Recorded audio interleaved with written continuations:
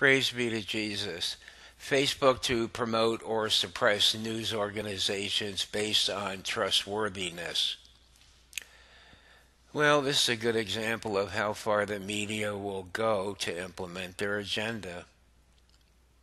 In a move all but guaranteed to intensify fears over political censorship, Facebook plans to begin ranking news organizations by their perceived trustworthiness and impacting their traffic accordingly.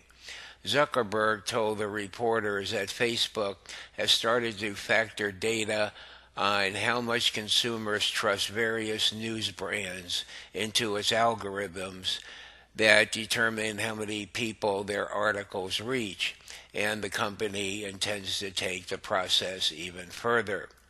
That data is acting as a boost or a suppression, and we're going to dial up the intensity of that over time, he explained. We feel like we have a responsibility to further break down polarization and find common ground.